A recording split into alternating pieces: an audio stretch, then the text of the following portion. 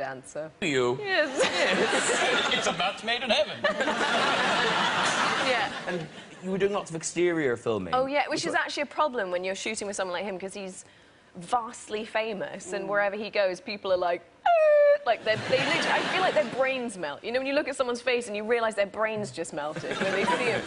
And we had this awful day. We were having to shoot a very emotional scene. Lots of crying and, you know, begging with each other, where we're outside at a very public place and there are about 350 people crowded around watching us do this emotional scene. That's mortifying. Very I mean, it's difficult. really, really hard. And so Matt was just managing to squeeze a tear out when someone from the crowd went, Matt Damon.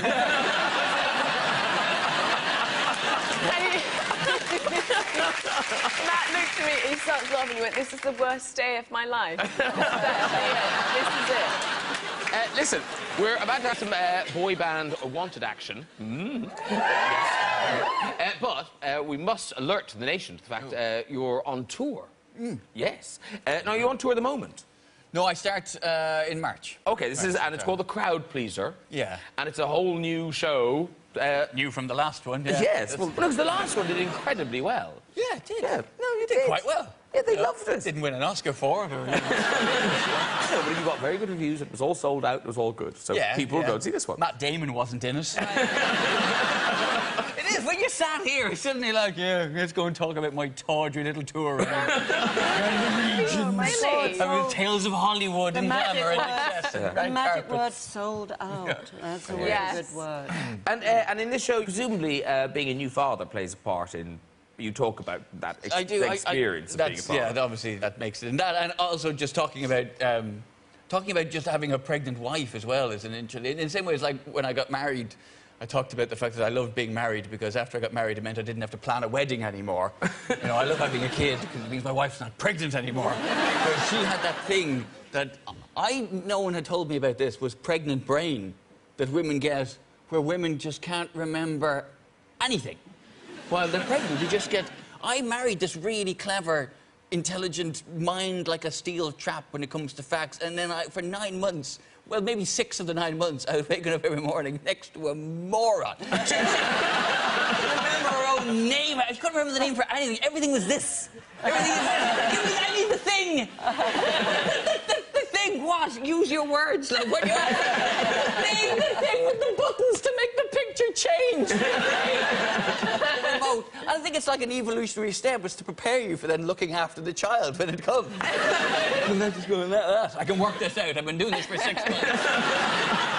And we had this lovely moment where her pregnant brain met her dad's senior moments for, like, this perfect storm of idiocy. You know, my in-laws came down and they brought some things for the baby, and they brought a clock that used to belong to my wife's grandmother, but it was missing a hand. It only had one hand. Right? It only had the minute hand, which is the shit hand to have. And you've only got the hour hand, that's still like, well, it's 12-ish, you know. But it's 20 past something.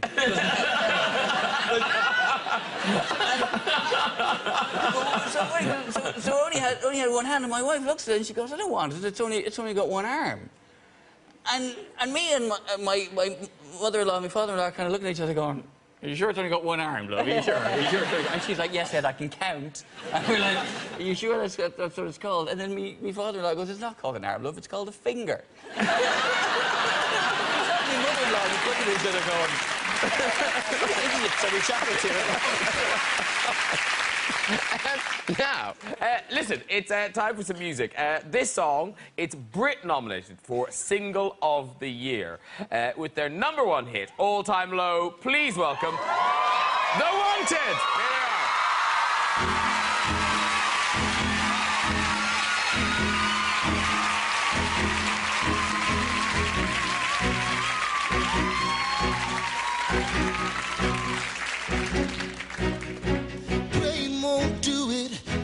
Won't do it, drinking won't do it, fighting won't knock you out of my head. Hiding won't hide it, smiling won't hide it, like I ain't tried it, everyone's tried it now. I'll fail somehow.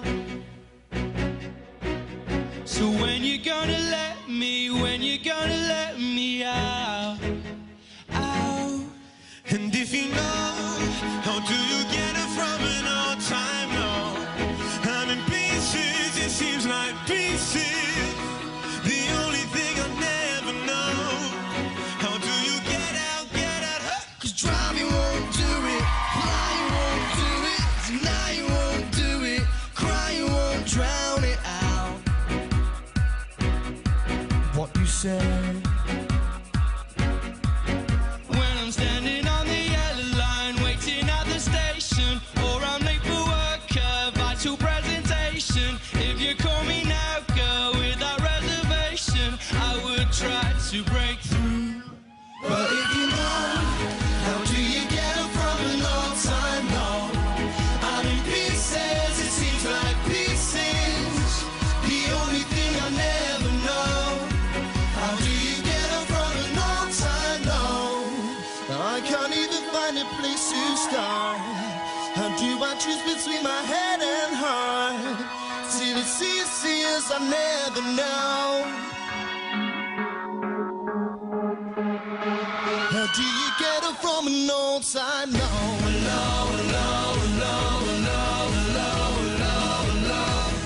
Can you hear me?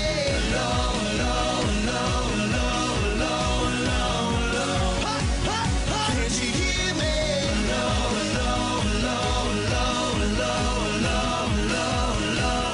Can you hear me?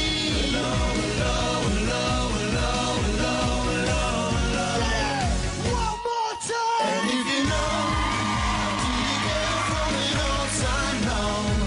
I'm in pieces, it seems like pieces.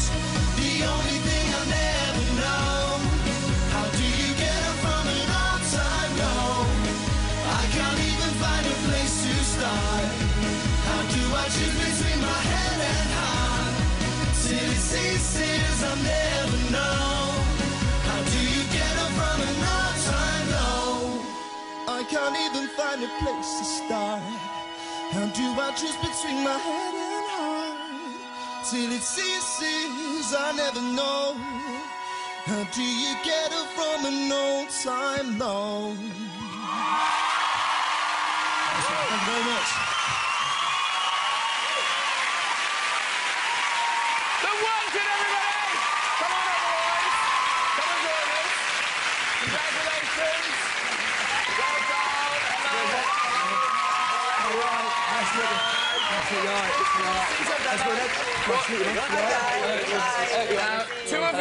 Two of you are in business, the rest are in economy. Down there. Very good. The Wanted. The Wanted.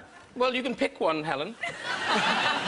Oh, go on! I'm actually in love with you, I really am. I think you're beautiful. Come and sit next to me.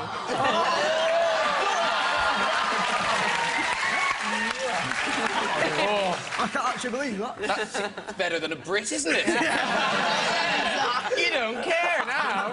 No, seriously, good luck. It's a couple of weeks, isn't it, till the Brits, isn't it? Yeah, the 15th of this month. That's a couple of weeks. And All Time Low, still available on the album The Wanted, which is still out now. Thank you very much for doing that.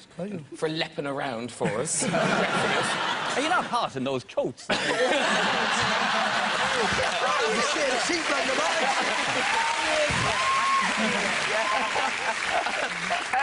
Listen, that is very different tonight. But before we go, we do have time for one or two stories in the red chair. So who's up first? Who's up first? Hello. Hello. Hi. Oh, hello. Hi. What's your name? Josh. Josh. Yes. Josh looks like he might have a job. He might have a job. Yes. Do you have a job, Josh? Yes, a very sensible job. I bet you do. What do you do, Josh? I work for the public sector. Okay. He works for the public.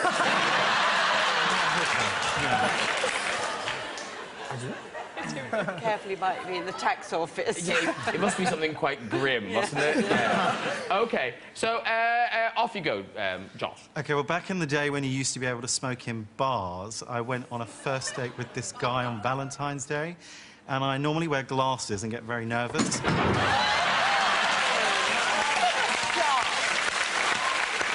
He's a hanging judge. He is a hanging judge. I went off him. Judge Jeffrey I went off him. there. I just, the public sector, they were saying about the smoking in bars. I don't know. I want to know what he did. If somebody works in the public sector and they don't say what it is, they just say it's in the public sector, it's got to be something really that would have made that far more satisfying. You have screwed yourself. No. Get him back on the chair, ask what he does, then do that again. No, what I did was, I lulled him into a false sense of security. He thought I'd got away with the public sector bit. Now I'll be fine. But no. Do you have another setting on that that's just going to make us all go... A massive one. Like, who's next? Hello? Hiya. You're ready to be flipped. You've got your coat on and everything. Taxi. What's your name, nice lady? Siobhan. Siobhan, you look lovely. Oh, the people are loving him in the audience. There's whoops for Siobhan. Now, what do you do, Siobhan? I'm a student. And what do you study? I study childcare. Oh, OK, very good. I hope this story doesn't reflect badly on you or your studies. OK, Siobhan, off you go. I was on a safari in Kenya when I was younger, and we were going through it all with my parents in one of the jeeps. Can I just stop you? Is that where you got that coat?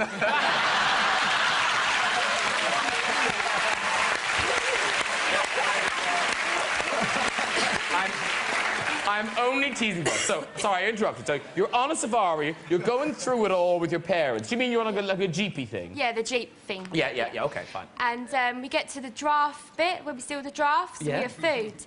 And we come across a giraffe that decides to start going crazy and starts, like, attacking the jeep. And so the giraffe kind of gets in it.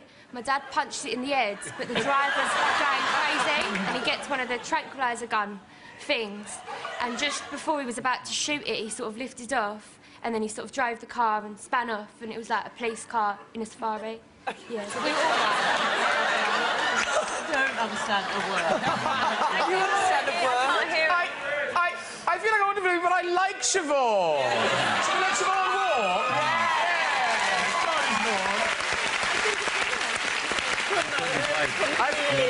I like the fact that Siobhan made the word Kenya rhyme with the word younger. I mean, Kenya. That's an achievement in itself. And also, maybe we should tell her, before she tells the story again, it needs an ending, I feel. And a middle. Yeah, in the middle. Yeah. Really, something after the giraffe goes crazy. Listen, I've had such a lovely evening tonight. Thank you so much to my guests. The Wanted, everybody! Emily Blunt! Ed Byrne! And the great Dame Helen Mirren! Join me next week when my guests will include Sugarland, Sandy Toksvig, Professor Brian Cox, and Hollywood star Sigourney Weaver. I'll see you then. Good night, everybody. Bye-bye!